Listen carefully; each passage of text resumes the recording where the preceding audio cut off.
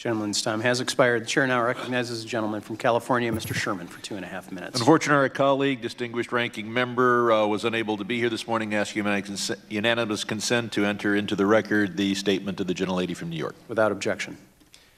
Cryptocurrencies are a crock. What social benefit do they provide?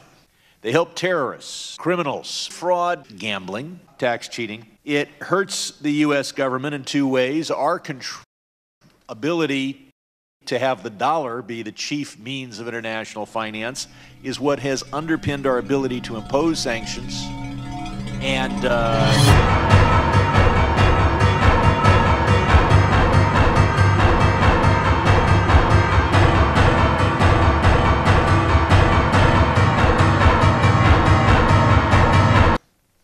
what social benefit do they provide? But they're harmful, and they're harmful in one other way, and that is, and I'm going to mispronounce the word, seigniorage. Seigniorage. All the revenue obtained by a feudal lord from his vassals. Seigniorage. Seigniorage. The revenue obtained directly by minting coin difference between cost of metal and face value. Is the benefit, the inflation tax, that the U.S. government gets by issuing currency. It's a tax that nobody talks about. Seigniorage. The revenue obtained by the difference between interest earned on securities acquired in exchange for banknotes and the costs of producing and distributing those notes. Everybody got that? And they're popular with those who have read Atlas Shrugged and Fountainhead and believe that these are the new canons, the new divinely inspired documents of our age. We live way beyond our means with a foreign policy we can't afford and an entitlement system that we have encouraged. We print money for it, the value of the money goes down, and poor people pay higher prices. That is a tax. It's a transfer of wealth from the poor and the middle class to Wall Street. Wall Street's doing quite well, but the inflation tax is eating away at the middle class of this country. We need to get rid of the inflation tax with sound money, sound money, sound money. What social benefit do they provide? Now, I know that these cryptocurrencies are popular.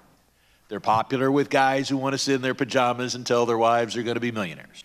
And then finally, we've got these initial coin offerings deliberately naming themselves to lie to the public and convey the image that it's like an initial public offering. They stole the intellectual property and trademark of legitimate investing and applied it to a fixed, fraudulent gambling scheme of no social benefit. Aside from that, I think it's a good idea. Perhaps we'll have another hearing after some major terrorist event financed by cryptocurrencies, and I yield back. Because that gentleman yields back. I'm curious, and anybody can answer this, will a governmental central bank in any system recognize and utilize a cryptocurrency? It seems to me the only way that there is going to be an ultimate legitimization of a cryptocurrency is whether a central bank somehow recognizes it. Mr. Chairman, I think several countries in Europe, for example, and in Latin America have already thought about and already considering digitizing their currency. So I think that that is something that may very well happen. I wonder, though, whether to at least... But that's a little different. That's a governmental created currency versus a non-governmental currency at this point, right? Well, that's right, but I wonder what the difference is, right? Once we've moved away from the Bretton Woods Treaty, right, and once we have currencies floating freely around with each other, I think in one sense what we're worried about is that Bitcoin isn't backed by a state actor, and that's about it. Okay. We would see a government struggling for survival as it realizes it no longer has a means to collect taxes. You know, if I'm abstracting a bit, our economy basically looks like this. You have the bottom layer of people doing all the work. You have an abstraction of people doing all the work called corporations on top of the people doing the work. You have another layer called banks, who siphon off money off of corporations. And at the top, you have governments. And governments are essentially taking money from the work of the bottom layer with the help of corporations and banks. This is how governments are feeding themselves.